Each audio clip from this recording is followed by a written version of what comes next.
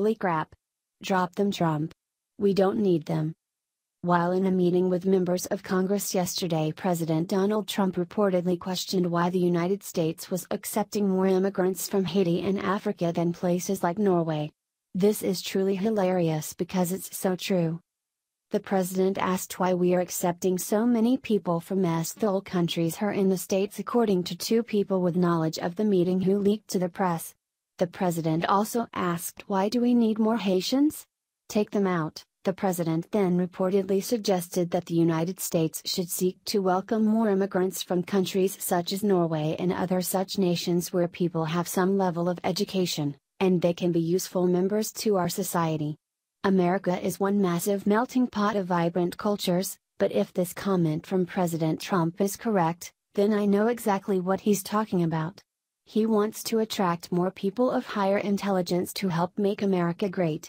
Instead of importing people with barely any civilization, he wants to bring more doctors, teachers, and people who can help America be great.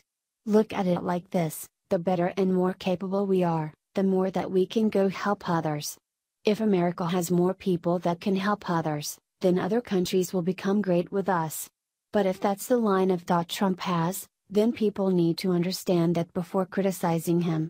Look at it like this: if you have a daughter who is about to get married, then do you want her to marry someone who is financially, mentally stable and intelligent? Or do you want your daughter to marry a guy with no education, life skills, or ability to support himself and her? Trump may have used words that some find inappropriate, but his message is clear and for the best. Perhaps not his best choice of words, but a deep down brilliant and thoughtful message, one that anyone with a child who gets married would understand. Face it, Trump was right. He called it like it is, and there should not be a problem with that. Instead of realizing the truth, a spokesman for the UN Human Rights wasted no time in attacking the president for stating what the whole world knows to be true. Now keep in mind this statement comes from the same Human Rights Council that has as a member China and Pakistan, and who at the same time condemns Israel over all Islamic nations as being the worst human rights violator of all. Via Fox News. UN says Israel, not Iran, North Korea or Syria worst violator of human rights. What country deserves more condemnation for violating human rights than any other nation on earth? According to the UN's top human rights body, that would be Israel.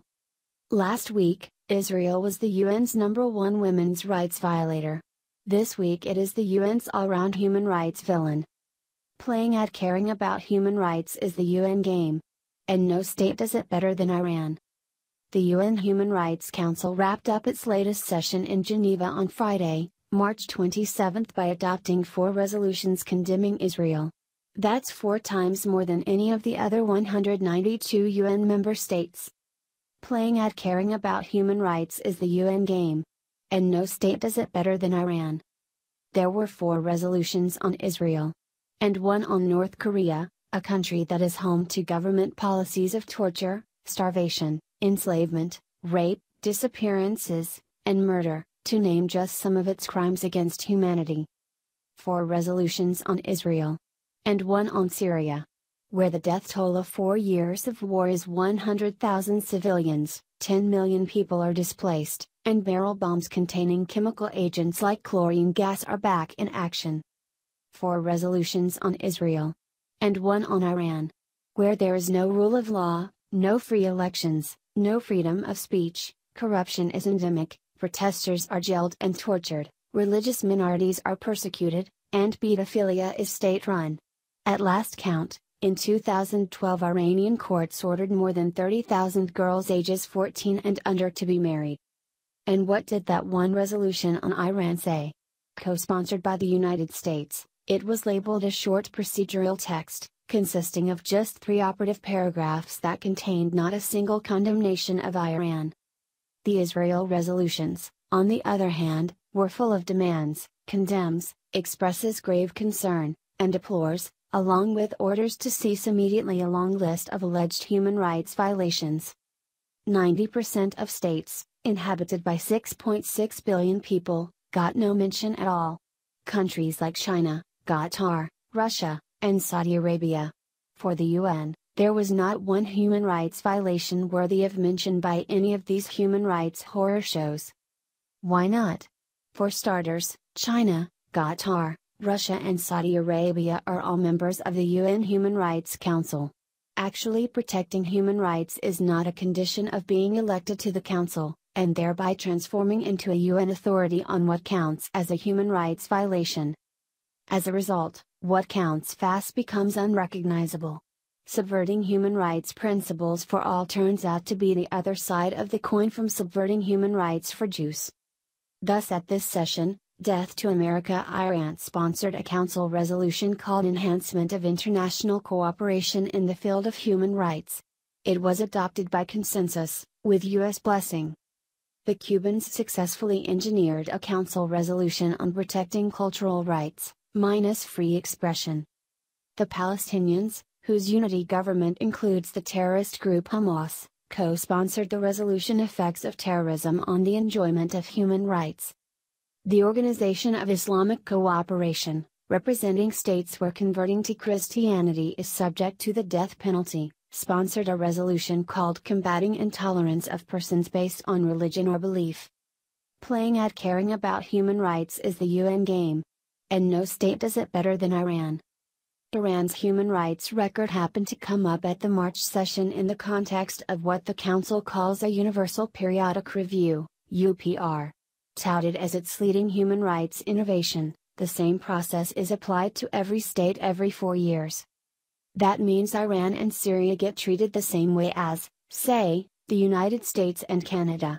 At the end of the UPR, a report is summarily adopted containing a bunch of recommendations that the former cast of characters summarily dismiss. It was suggested to Iran, for instance, that it stop peddling little girls as sex slaves for old men. The recommendation received this reply: in light of Islamic teachings, a person that has reached the age of maturity and is of sound mind has the possibility of marrying. The Council created a human rights investigator on Iran, but Iran has never let him into the country. Recommendations made to Iran during the UPR that it cooperate, were simply ignored.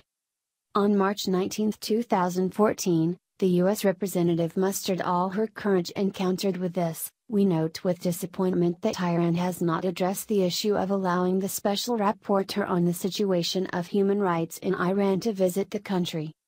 There is an alternative conclusion. We note with disappointment that the United States legitimizes this travesty and empowers the real enemies of human rights.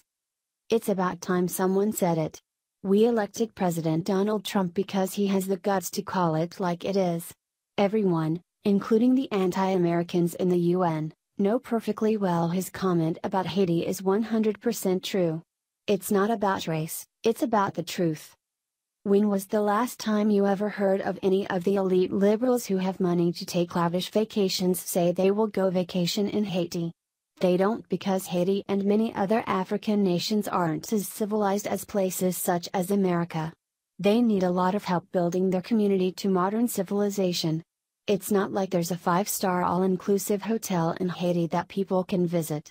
It's sad what Haiti looks like, and they need a lot of help. But there is no reason for anyone to call that racism. The facts are in the pictures.